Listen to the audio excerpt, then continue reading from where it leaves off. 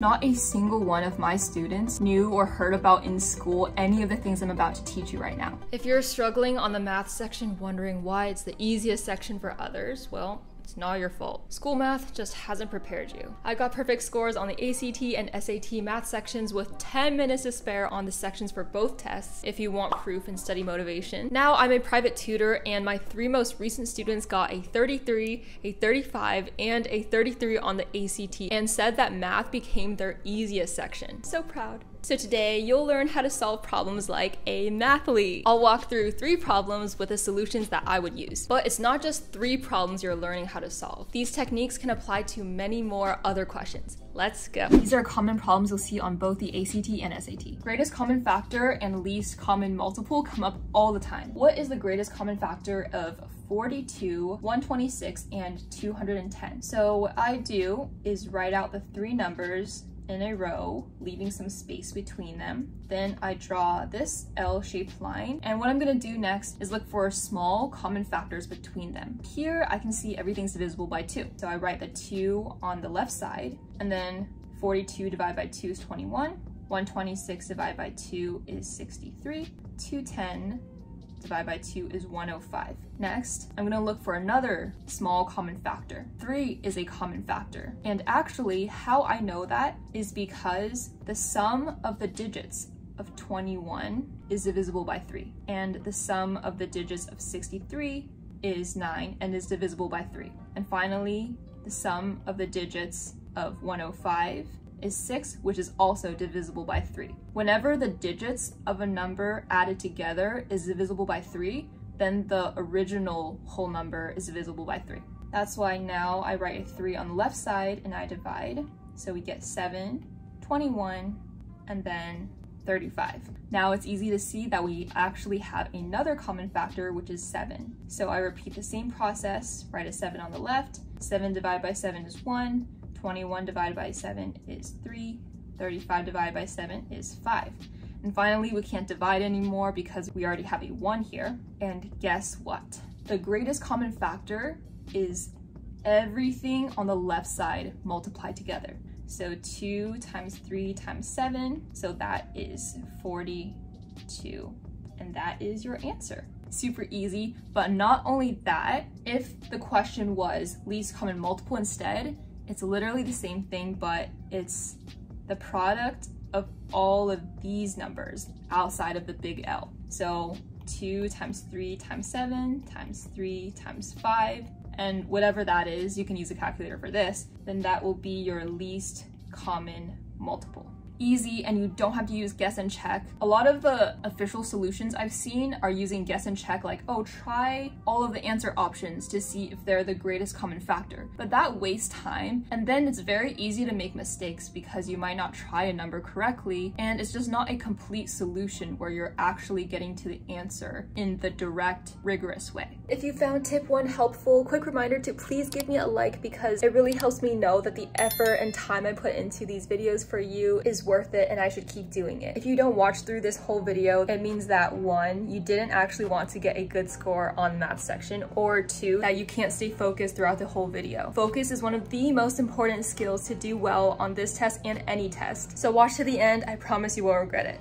Sam and John both start at the same point. Sam walks 30 feet north while John walks 40 feet west. How far apart are they at their new locations? This seems straightforward enough. First, we want to draw a diagram to keep track of information, and this also prevents mistakes from happening. First, we have Sam here, 30, and then John here at 40. The distance between them is, whoa, this line, and it looks like the hypotenuse. So just like the answer explanation here, we can just do the Pythagorean theorem where we have 30 squared plus 40 squared equals c squared. Okay, sure, maybe you can solve this in 60 seconds, but I'm gonna show you how to do it in 5 seconds. Whenever we see right triangles, we want to look for special right triangles. Because of my practice and knowing special right triangles, which we'll review in a bit, I can already see that this is going to be a 3, 4, 5 triangle. How did I see that? That brings me to my second tip, which is to simplify, because we can divide both sides by 10 to see that the similar triangle has side lengths of 3 and 4. This is why I know it's a 3, 4, 5 triangle. So right away I know that the hypotenuse is 5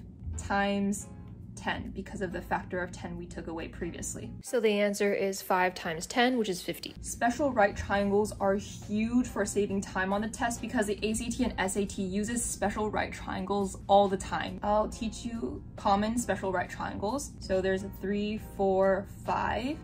There's 5, 12, 13, 7, 24, 25, and 9, 40, 41. Now, before you freak out and think, oh my gosh, I have to memorize more stuff, this is how you know these without memorizing them. So notice that for the shortest side length, here's 3, we can square it and that becomes 9. 9, if we split it in half, it's 4.5, but we choose integers on either side. So that's 4 and 5. 4 plus 5 equals 9, so we have 3, 4, 5 triangle. We can see this holds true for all of these other ones where the shortest side length is an odd number. 5 squared is 25, split in half is 12.5, but we choose the numbers on either side, so we get 12 and 13, your 5, 12, 13 triangle. 7 squared is 49, and we split that in 2, we get our 24 and 25, and naturally you know that 9 squared 81 becomes 40 and 41. That's how in the Sam and John problem you can solve it so much more quicker than the official solution on whatever website or whatever book you use. Once you use this mathlete mindset like I'm teaching you now, the point you can get to is where I read the problem and I circle the answer right away without writing anything, because I see in my head that north is 30, then west 40, and the hypotenuse will be 50 because of the special right triangle. The hardest problem of them all, because oh my gosh,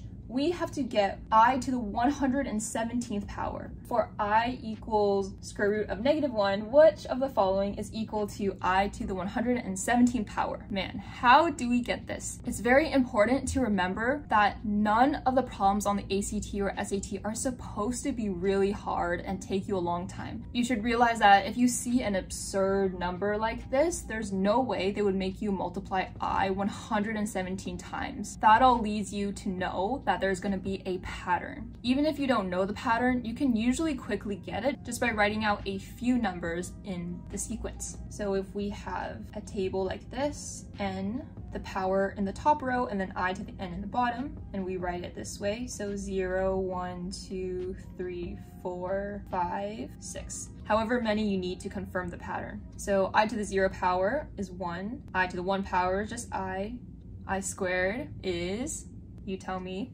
-1, then to the 3rd power, you just do -1 times I, which is -I. I to the 4th power, be careful on this one, that's -I times I, so you get -I squared, which is just going to be -1, so it's +1. Then to the 5th power, if we multiply by I again, it's just I to the 6th power, -1. And you see a pattern here because essentially every 4 you have the same result for I to whatever power. That's your pattern of 4.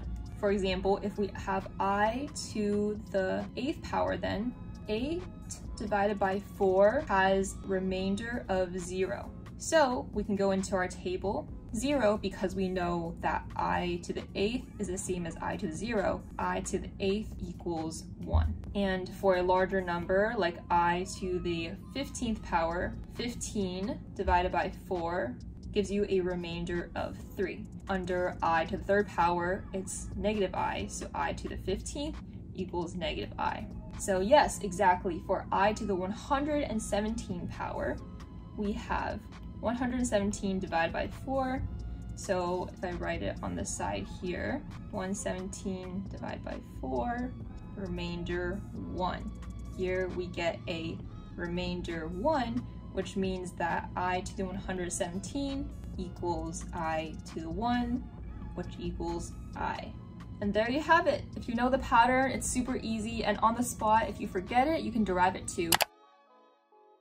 So that's basically how you can guarantee to get every problem right, because even if you forget something, you can get the pattern yourself. Huge bonus tip. I asked my students what their favorite tip from me was, and this was the top one. I'll demonstrate this tip in 2 problems. Simplify as much as you can and leave calculations to the end. In this problem, a rectangular prism is 21 feet tall and has a square base with a width of 8 feet. What is 1/4 of the volume of the figure in cubic feet? The volume is going to be 21 times 8 times 8 because the bottom is a square, right? So instead of already multiplying this out to get whatever it is, you already know that you want to get 1/4 of this whole thing. So you simplify and leave the calculations to the end. I would cancel and simplify such that then I only put this in my calculator. This may seem like it only saves you a few clicks, but all those clicks add up, not only time-wise, but the fewer clicks on the calculator you do, then the fewer mistakes you could possibly make. Same thing for this problem. We have this triangle where we're looking for angle X, and we know this is 125 degrees and 20 degrees, right?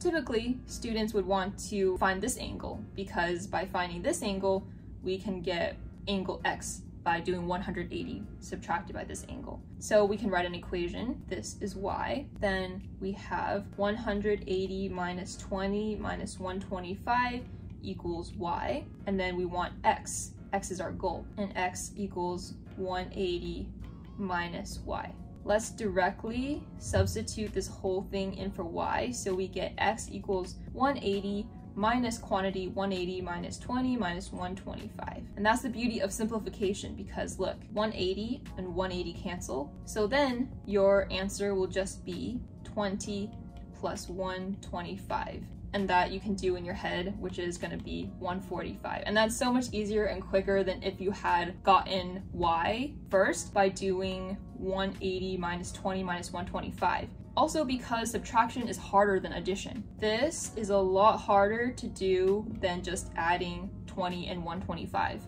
By simplifying and waiting to do all calculations at the end, you save a lot of time and fewer steps, which reduces your room for error. The key to solving problems in a smart way and quickly is not relying on memorization. It's to use the problem solving that we learned today so that the 3 problems you saw today will actually help you in so much more than just those exact problems. Wow, the light keeps changing so much, but anyway. You can use those skills on new problems to dramatically improve your score. Like when I took this math section, I demonstrated live all the work that I actually wrote down to solve each problem and what things that I don't use the calculator for, and this all saves me a ton of time. Then when I'm not in that time crunch, I can actually solve problems and get them right. You saw 3 problems today, but you can follow along this video and see how I solved all 60 questions on the time crunch, and it's probably the best study motivation you'll actually see. So we're grinding through this together, guys. Comment below what you'd like to see next.